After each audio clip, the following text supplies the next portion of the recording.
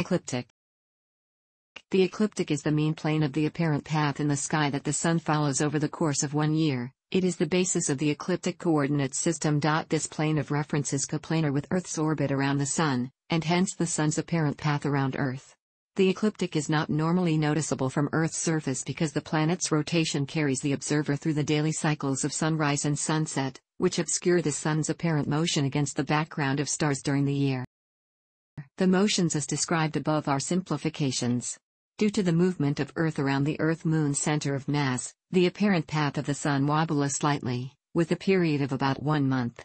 Due to further perturbations by the other planets of the solar system, the Earth-Moon barycenter wobbles slightly around a mean position in a complex fashion. The ecliptic is actually the apparent path of the Sun throughout the course of the year. Because Earth takes 1 year to orbit the Sun, the apparent position of the Sun takes 1 year to make a complete circuit of the ecliptic. With slightly more than 365 days in 1 year, the Sun moves a little less than 1 degree eastward every day. This small difference in the Sun's position against the stars causes any particular spot on Earth's surface to catch up with, and stand directly north or south of, the Sun about 4 minutes later each day than it would if Earth would not orbit. A day on Earth is therefore 24 hours long rather than the approximately 23-hour 56-minute sidereal day. Again, this is a simplification, based on a hypothetical Earth that orbits at uniform speed around the Sun. The actual speed with which Earth orbits the Sun varies slightly during the year, so the speed with which the Sun seems to move along the ecliptic also varies. For example, the Sun is north of the celestial equator for about 185 days of each year, and south of it for about 180 days. The variation of orbital speed accounts for part of the equation of time. Because Earth's rotational axis is not perpendicular to its orbital plane, Earth's equatorial plane is not coplanar with the ecliptic plane, but is inclined to it by an angle of about 23.4 degrees, which is known as the obliquity of the ecliptic. If the equator is projected outward to the celestial sphere, forming the celestial equator, it crosses the ecliptic at 2 points known as the equinoxes. The Sun, in its apparent motion along the ecliptic, crosses the celestial equator at these points, one from south to north, the other from north to south. The crossing from south to north is known as the vernal equinox, also known as the first point of Aries and the ascending node of the ecliptic on the celestial equator. The crossing from north to south is the autumnal equinox or descending node. The orientation of Earth's axis and equator are not fixed in space, but rotate about the poles of the ecliptic with a period of about 26,000 years, a process known as lunisolar precession, as it is due mostly to the gravitational effect of the Moon and Sun on Earth's equatorial bulge. Likewise, the ecliptic itself is not fixed. The gravitational perturbations of the other bodies of the solar system cause a much smaller motion of the plane of Earth's orbit, and hence of the ecliptic, known as planetary precession. The combined action of these two motions is called general precession, and changes the position of the equinoxes by about 50 arcseconds, about 0.014 degrees, per year. Once again, this is a simplification. Periodic motions of the Moon and apparent periodic motions of the Sun, actually of Earth in its orbit, cause short-term small amplitude periodic oscillations of Earth's axis, and hence the celestial equator, known as nutation. This adds a periodic component to the position of the equinoxes. The positions of the celestial equator and vernal equinox with fully updated precession and nutation are called the true equator and equinox. The positions without nutation are the mean equator and equinox. Obliquity of the ecliptic is the term used by astronomers for the inclination of Earth's equator with respect to the ecliptic, or of Earth's rotation axis to a perpendicular to the ecliptic.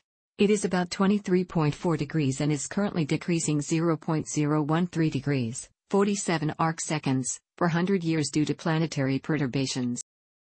The angular value of the obliquity is found by observation of the motions of Earth and other planets over many years. Astronomers produce new fundamental ephemerides as the accuracy of observation improves and as the understanding of the dynamics increases, and from these ephemerides various astronomical values, including the obliquity, are derived.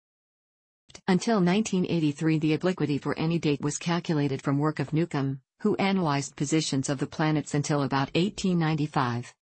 Whereas the obliquity in his tropical centuries from B1900.0 to the date in question. From 1984, the Jet Propulsion Laboratories' series of computer-generated ephemerides took over as the fundamental ephemeris of the astronomical almanac. Obliquity based on DE 200, which analyzed observations from 1911 to 1979, was calculated. Where hereafter is Julian centuries from J 2000.0. JPL's fundamental ephemerides have been continually updated. The Astronomical Almanac for 2010 specifies. These expressions for the obliquity are intended for high precision over a relatively short time span, perhaps several centuries. J. Losker computed an expression to order good to /1000 years over 10,000 years. All of these expressions are for the mean obliquity, that is, without the notation of the equator included. The true or instantaneous obliquity includes the notation. Most of the major bodies of the solar system orbit the Sun in nearly the same plane. This is likely due to the way in which the solar system formed from a protoplanetary disk. Probably the closest current representation of the disk is known as the invariable plane of the solar system. Earth's orbit, and hence, the ecliptic, is inclined a little more than 1 degree to the invariable plane, and the other major planets are also within about 6 degrees of it. Because of this, most solar system bodies appear very close to the ecliptic in the sky. The ecliptic is well defined by the motion of the Sun. The invariable plane is defined by the angular momentum of the entire solar system, essentially the summation of all of the orbital motions and rotations off all the bodies of the system, a somewhat uncertain value that requires precise knowledge of every object in the system. For these reasons, the ecliptic is used as the reference plane of the solar system out of convenience. The ecliptic forms one of the two fundamental planes used as reference for positions on the celestial sphere, the other being the celestial equator. Perpendicular to the ecliptic are the ecliptic poles, the north ecliptic pole being the pole north of the equator. Of the two fundamental planes, the ecliptic is closer to unmoving against the background stars, its motion due to planetary precession being roughly 1/100th that of the celestial equator. Spherical coordinates, known as ecliptic longitude and latitude or celestial longitude and latitude, are used to specify positions of bodies on the celestial sphere with respect to the ecliptic. Longitude is measured positively eastward 0 degrees to 360 degrees along the ecliptic from the vernal equinox, the same direction in which the Sun appears to move. Latitude is measured perpendicular to the ecliptic, to plus 90 degrees northward or minus 90 degrees southward to the poles of the ecliptic itself being 0 degrees latitude. For a complete spherical position, a distance parameter is also necessary. Different distance units are used for different objects.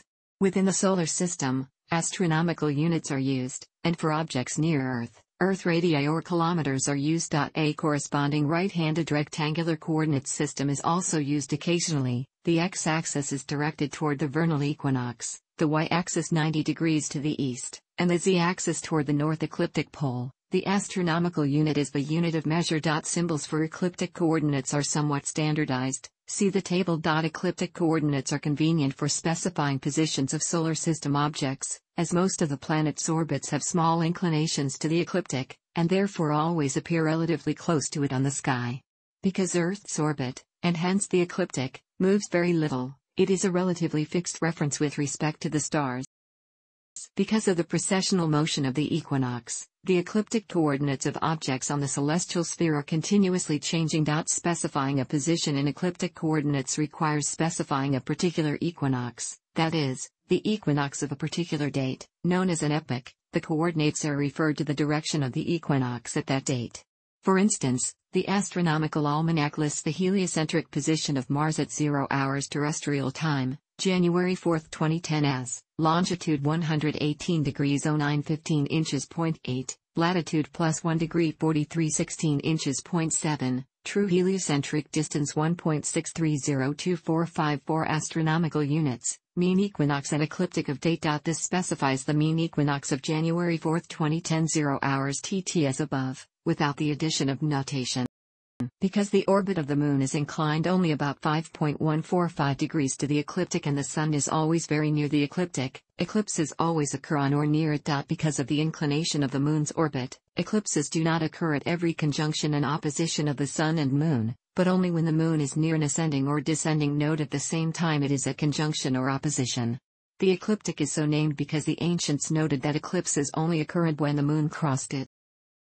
The exact instance of equinoxes and solstices are the times when the apparent ecliptic longitude, including the effects of aberration and nutation, of the Sun is 0 degrees, 90 degrees, 180 degrees, and 270 degrees. Because of perturbations of Earth's orbit and anomalies of the calendar, the dates of these are not fixed. The ecliptic currently passes through the following constellations. The ecliptic forms the center of the zodiac, a celestial belt about 20 degrees wide in latitude through which the Sun, Moon, and planets always appear to move. Traditionally, this region is divided into 12 signs of 30 degrees longitude, each of which approximates the Sun's motion in 1 month. In ancient times, the signs corresponded roughly to 12 of the constellations that straddle the ecliptic. These signs are sometimes still used in modern terminology. The first point of Aries was named when the March equinox Sun was actually in the constellation Aries. It has since moved into Pisces due to precession of the equinoxes. Thanks for watching. Don't forget to like the video and don't forget to subscribe.